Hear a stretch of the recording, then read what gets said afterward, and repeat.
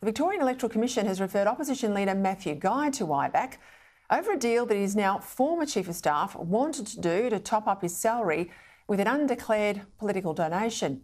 It was a deal, of course, that never actually happened.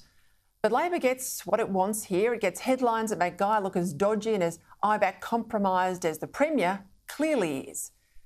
Now, let's be straight. There's no moral equivalence between what a foolish staffer wanted to do but was stopped by Matthew Guy from doing and the multiple delinquencies of the Andrews government. Interestingly, in a statement today, the Victorian Electoral Commission notes, and I quote, that the VEC is not in a position to allege wrongdoing. So hang on. If they can't say there's been wrongdoing, why refer it then to IBAC? We're in the middle of an election campaign. They say they can't allege wrongdoing, yet they're now making a headline story out of this non-story with a referral to IBAC. Now, forgive me, I smell a bit of a rat here.